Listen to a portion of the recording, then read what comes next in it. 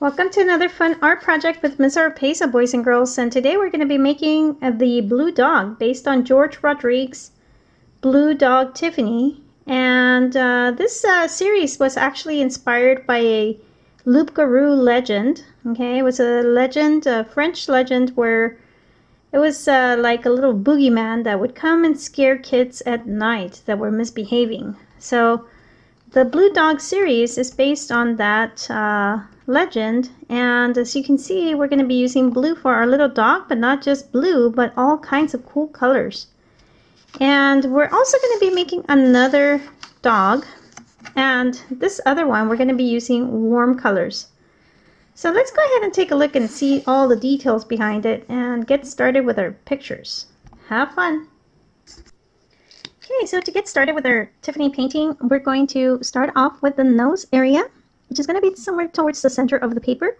And we're going to go ahead and draw an oval shape for the nose.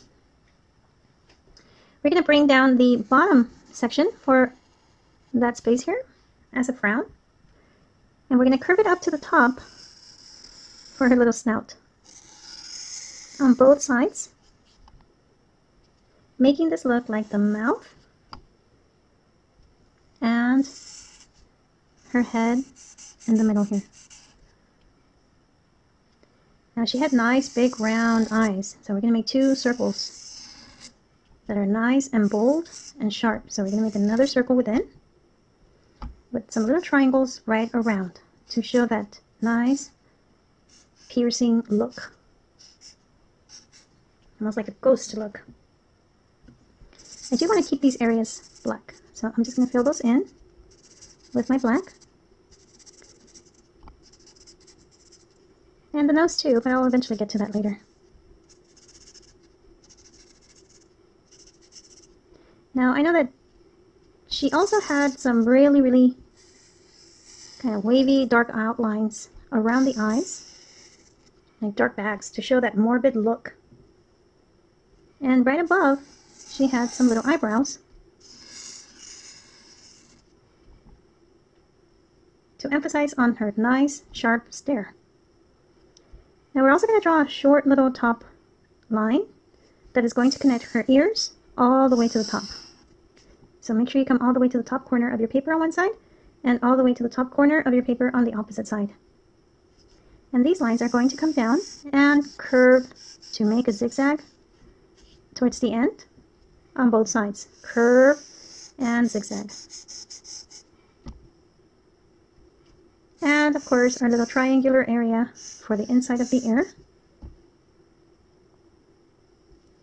Okay, now we're going to move on to the body, and for the body we're going to curve down two lines on each side with a little pause right at the bottom here, and a short little line that goes to the top and across for the tummy. I'm going to also add some little toes here and there, with back of her foot showing on one side and back of her leg showing on the opposite side. Okay, now we're done with the basic shape of our little Tiffany. Now we can add some props. Let me just show you guys what I came up with here so you guys can get some ideas. So there is my Tiffany with a teddy bear ready to go to sleep. My Tiffany with a little bowl of food and a bone, a bow tie, polka dots on the background. Here's my little football Tiffany. And my queen Tiffany with a crown on top of her head, a heart on her chest, a cape, and a earth. This one is my basketball Tiffany, where she has a band around her head, a jersey, and a little hoop on the background. My lovey-dovey Tiffany with lots of hearts all the way around. Here is a lollipop Tiffany, and an ice cream Tiffany with a cherry on top. I also made a little cupcake Tiffany, an angel Tiffany with wings, some clouds, some stars on the background, and I even added some fangs in a little bow. Here's my ballerina Tiffany with a little tutu and her little ballerina shoes and a bow on top of her head. Here is my little unicorn Tiffany with a horn on top of her head, a heart on her chest, and a rainbow. What about a Dracula Tiffany? Look at that, with a cape and a moon, some stars on the background. Here's my superhero Tiffany with a disguise and a T for Tiffany on her chest, along with a cape and some stars. This one's kind of my mesmerized Tiffany, where there's swirls all over the place. A butterfly Tiffany with some antenna, a flower on her chest, and some wings. Here's my tap dance Tiffany with a little hat, a cane, and a little bow tie. This one's my little vegetarian Tiffany. She's eating grass. Here's my artist Tiffany. She's painting along her beautiful pictures. And my bowling Tiffany right here. So go ahead and add some props now. Let's go ahead and make it nice and creative and beautiful.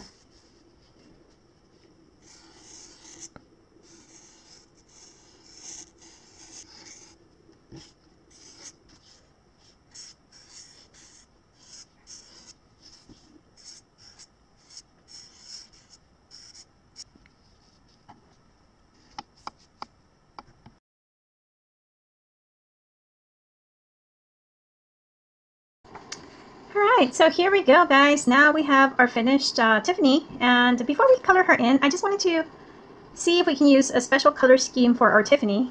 So what we're going to do is we're actually going to make two versions of a different dog. So we already have Tiffany here. We're going to set her aside for now. And when I heard about George Rodrigue, I really was inspired to create my own version of my own dog. And I came up with this one here, which is called Max. My Max is a little droopy. He has long cheeks that kind of droop down, as well as the eyes and the long ears, more like a hush puppy. So when I learned about George Rodrigue's blue dog, I was like, well, I can definitely create my own version of my own pet as well. So this is the one that I came up with. And so we're going to draw this one out, and we're actually going to be using cool colors for Tiffany and warm colors for our Max, okay? So let's go ahead and take a look and see how we can draw out Max. Max is not as complicated to have so much detail. It's going to be really quick. So let's take our sheet of paper and draw it out with our marker. We're going to start off with the nose. So towards the center of your paper, just kind of point towards the center more or less. And draw out the nose, which is going to be a curved line that goes to the top and bends towards the bottom, just like that. Okay, that's for the nose. Now we're going to go ahead and droop down the cheeks. So we're going to bring down a large frown, which is going to connect to the cheeks towards the top on one side and towards the top on the other side as well. So we know that these would be the little cheeks there with the bottom of the mouth. Now this side here is going to come around and droop down for one of the eyes, like half an oval. And we're going to do the same thing on the opposite side, curve down for another oval. Right in the center here, we're going to draw the eyeball, so like half a circle on both sides. Now let's go ahead and take a look at our little image here. I have a little glare happening here on the eyes and the nose. So I like to keep that glare. I'm going to draw a circle and a smaller circle inside the eyes for the glare. So I'm going to keep that area blank. And on the nose, I'm also going to draw like an oval shape for the glare. I definitely want to keep that glare there. And we're just going to draw a little eyebrow right above, or on top of the eyes, and the top of the head, which is going to carve right on the top. Okay, that line there is going to connect to the ears. Instead of bringing them all the way to the top corner, this time we're going to go all the way down and curve it up to the cheek. So make sure you come all the way to the end of the paper and curve it up. On the opposite side as well, we're going to come all the way to the end of the paper and curve it up. So there we have the ears for our little doggy. Now we're just going to draw the paws, which are going to kind of connect towards the center like a U shape. And we can even draw the little toes. Okay, so if you guys want to add some props on this one, you could. Go ahead and feel free to draw whatever you want. I'm going to add a little bow tie on mine. You can add anything you want. And I have a lot of space here at the top, so I'm going to add a nice big hat. Cute, cute, cute. I'm going to add a little flower coming out from the head. And there we go. So there's my cute little Max right there. Okay, and for our color palette, we're going to be using some warm colors for Max and some cool colors for Tiffany. So let's go ahead and take a look at what those colors are and separate our color schemes with our crayons. Okay, so for our warm colors, we're going to go ahead and take a look at what those colors are. And I've already kind of separated those here. Let's take a look and see what those color schemes would involve. We're going to start with the red tones. Anything that you can find that looks reddish to you. Okay, so let's go ahead and find all the red tones. This one is more like a red violet. Okay, it looks very much like the red. So we're going to separate those into our warm color scheme. It can be burgundy, like a maroon color. It can be regular, just red. Okay, red violet. So we have the reds. Any red tones that you can find in your color palette. Any rose or pink tones as well. So let's find anything that looks pinkish, because red and white mixed together makes pink. So we're going to find any rosy or pinkish tones and put them in our warm color palette. Orange tones will also work as a warm color palette as well. So anything orangey. So orange, of course, red orange, yellow orange, almost like an apricot color, or if you have any tan colors that are a little bit more on the neutral side, like it can be a melon color, a tan or khaki color, those would also be considered warm colors. So let's put those down as well. And yellow, any tone of yellow that you might have in your color palette. It can be mustard yellow, it can be yellow, bright yellow, or any tone of yellow that you have. Okay, we're gonna put those there. And even brown. Brown is very earthy, so it's a combination of yellow, red, and a little bit of blue. But because it only has a little bit of blue, we're gonna consider it as a warm color, and we're gonna put it on our warm color scheme for our project today. Okay, so these would be our warm colors here. We have a pretty good selection to work with. So let's keep these in a separate batch. Think of them as a separate family from the cool colors. Okay, so we have our warm color family here. Now let's go ahead and take a look at our cool color family.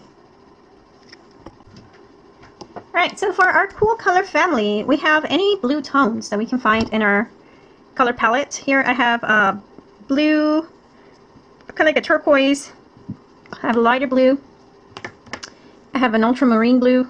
Okay, so I have a variation of different tones. If you just have blue, that'll work. Okay, whichever blue tones you have will work for your cool colors.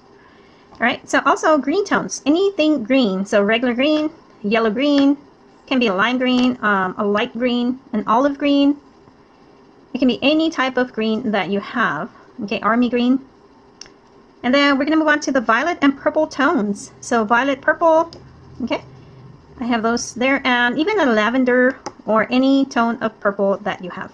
Okay. And also gray. Gray kind of represents the cold. It's a very cool color. It's a combination of black and white. Two neutral colors making up the gray. So we're actually going to be able to use that one here in our cool color palette, because it kind of reminds me of a dark sky when it's about to rain.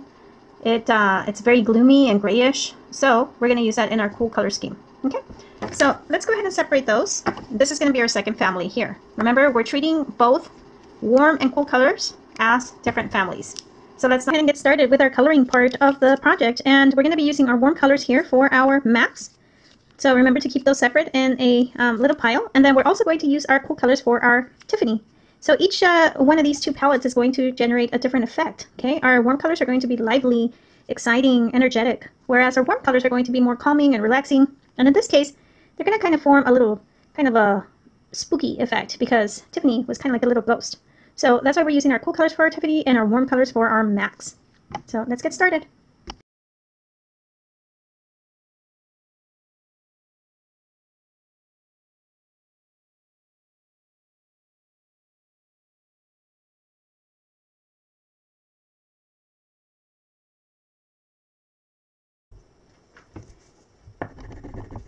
Okay, notice how I also use black in my picture here? Well, black and white are actually neutral colors, so we can use them in either the cool color palette or the warm color palette, okay?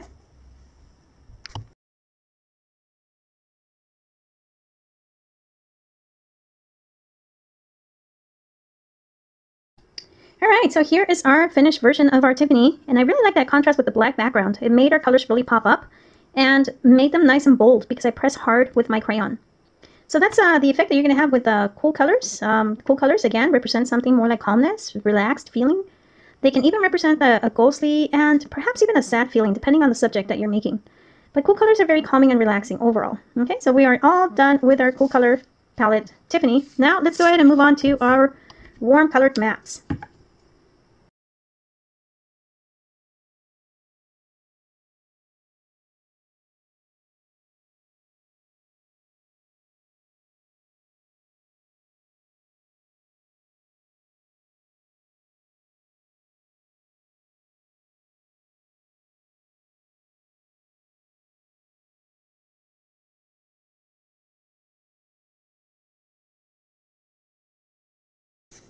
All right, and here we go. Now we have our little Max that's colored in all nothing but warm colors.